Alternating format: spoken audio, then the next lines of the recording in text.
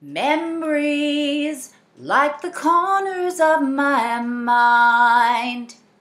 Pretty bad, huh?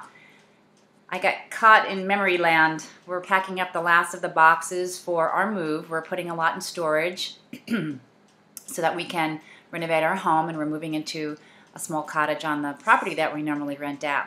So the last of it was all about my great aunt Margaret's hope chest and boxes of photos.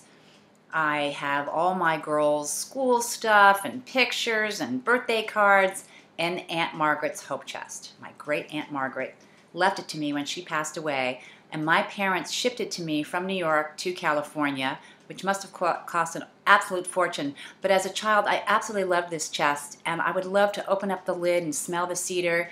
So when I got it from my parents, I started putting in memories, and I put in so many things that I haven't even seen, even early career newspaper clippings. I was in newspapers for a long time. I had to make some room in the hope chest in order to take other boxes of photos and consolidate them, and some of them were going to go into the hope chest. But instead of packing like I should have just kept going, of course, you get stuck in these hundreds and hundreds of snapshots. Someday I've got to do something about all that stuff. I have to organize it, and I do that every few years when I have to downsize or reorganize whatever I'm doing. I always say, I've got to do this, and then I don't. But yesterday was kind of fun looking at all these photos, and I came across photos of me as a baby and me as a toddler. And of course, look how cute. That's me.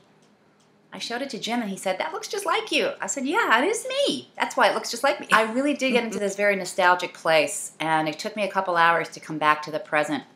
I wasn't sad exactly, but it was definitely this pull of time and this realization that life sure flies, and let's pay attention.